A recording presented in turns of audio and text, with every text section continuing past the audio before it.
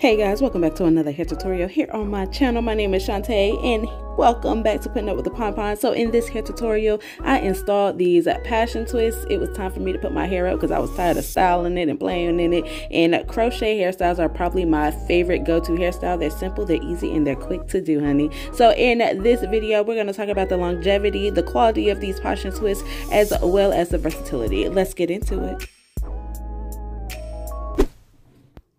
If you are new to our channel, do not forget to hit that subscribe button located right below this video. We are a mother-daughter YouTube channel talking about hairstyles, hair routine, and our hair maintenance. If you are a returning subscriber, hey bestie, hey friend, hey sis, hope you are being blessed and safe as always. So let's go ahead and get straight into it. Y'all see that afro? She is growing and prospering, all right? The fullness, the thickness, I am loving everything about her. The hair growth journey has been amazing. This is going on 2 years since my last big chop, and when I say big chop, homegirl, I was bald out here, all right? And the growth has been astronomical, absolutely. So I'm starting off with a straight back part, starting from the front of the forehead and all the way back. This is the best way for me to make sure that my braids are going to be straight, because sometimes I'll be doing some slanted and some crookedness. I don't know what it is. I cannot do a straight part to save my life. So I always start in the middle just to make sure that the rest of the braids follow suit. So I'm starting off doing probably about a medium size braid, and originally I was going to do the individuals where you kind of like square off a couple of hair pieces in the middle to kind of make that individual look.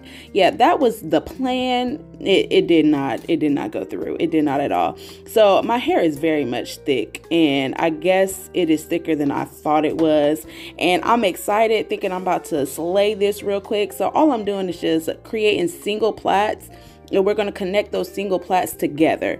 I think the connecting the single plaits together was where I messed up at.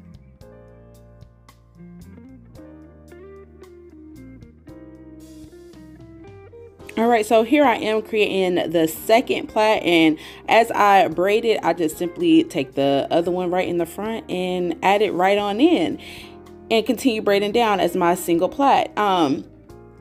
It just wasn't working for me. I don't know what it was. It was not working for me.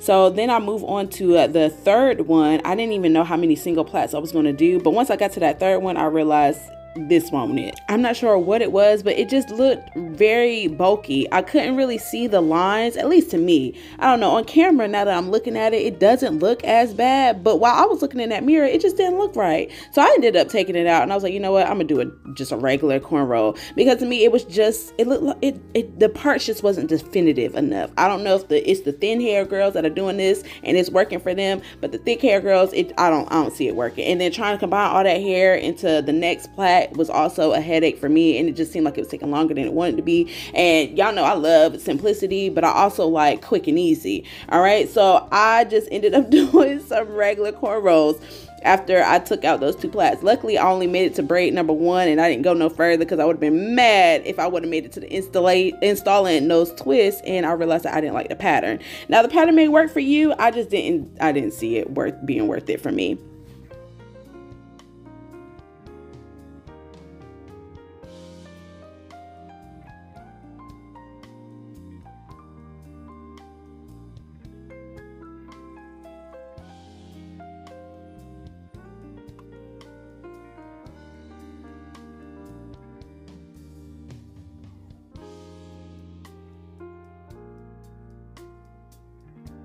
All right, I'm gonna go ahead and speed this along, because this ain't a tutorial on teaching you how to cornrow. I'm sorry, babe, it's not. But this is pretty much what it looks like after I have braided everything straight back. And I mean literally straight back. This was the simplest base that you will ever do. Then I'm gonna go in with my BTL hair and scalp oil, and I'm gonna oil my scalp real quick. I love the way this smells. Smells like mangoes. Okay, it's summertime. I'm trying to smell like a tropical rainforest out here.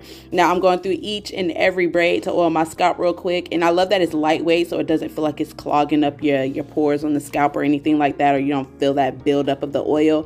And then with those 2 braids that I have left, I am just crocheting those back up into the cornrow so they're not hanging out and about, and I just kind of tuck it away, and that's pretty much it. Everything has been connected, and I'm only left with these 2 braids that I have to deal with, and that's because I do my style in 2 halves. All right, I didn't record that part, I apologize. And then this is with the base of the braids look like. Everything is flat and smooth, and now it is time to install our twist. This is in the middle of the night, so I was definitely tired and ready to go to bed. So here's my pack of hair that I received off of Amazon. These passion twists were super cute. I received 6 packs of 12-inch passion twists, and I got the color T30. So it has these dark roots with this nice highlight at the end, which is like a brown color, nice auburn color. The twists were very springy and soft. They didn't have no odor to them, because sometimes you can receive some hair and it might smell a little funky. It had a nice curl on the ends to seal the twist together, and it came with 12 strands in each pack.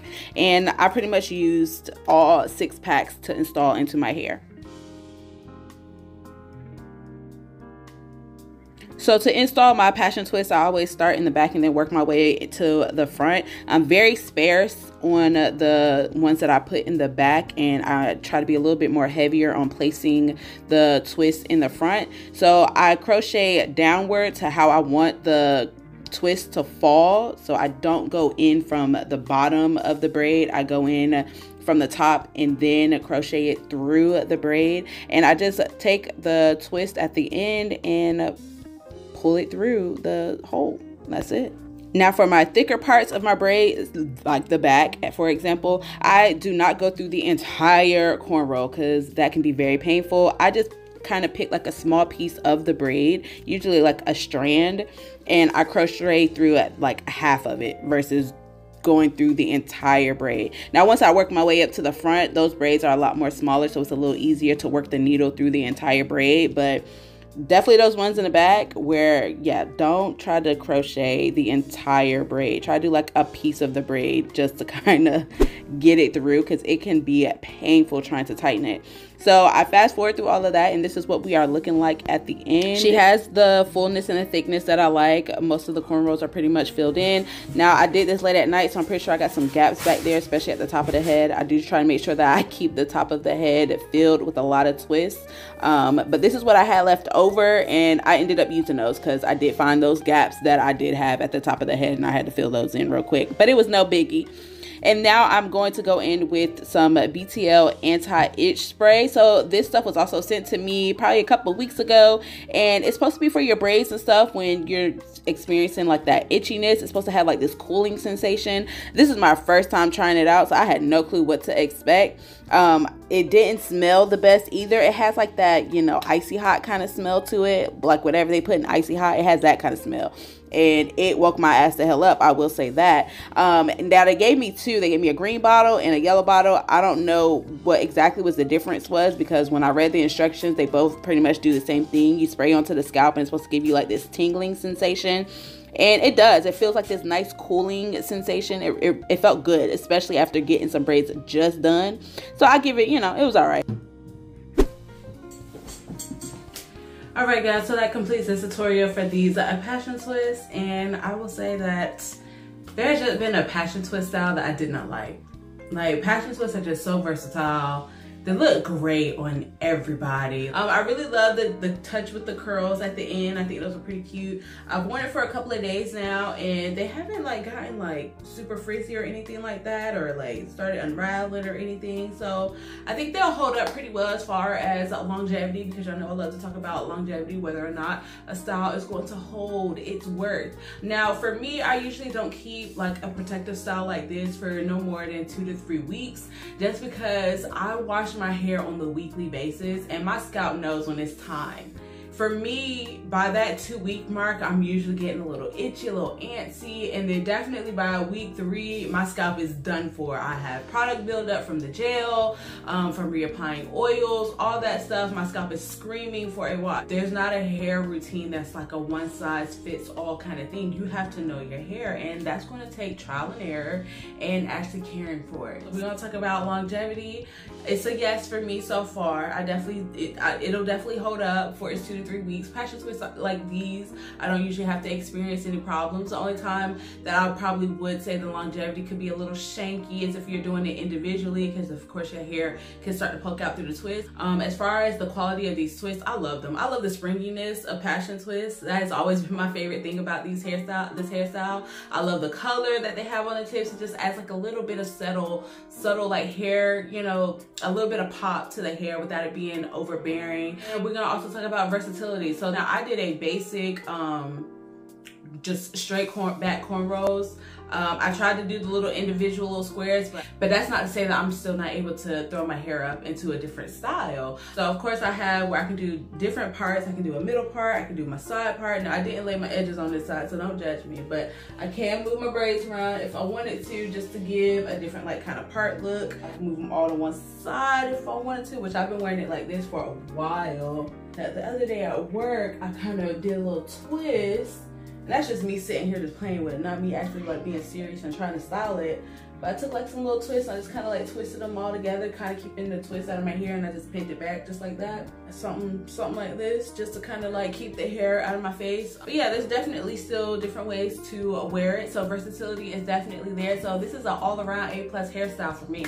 Thank you guys for joining us on another video. We will see y'all on another one. Do not forget to hit the like button for this video and comment down below anything you would love to see more here on our channel. We greatly appreciate having y'all. Be blessed and be safe.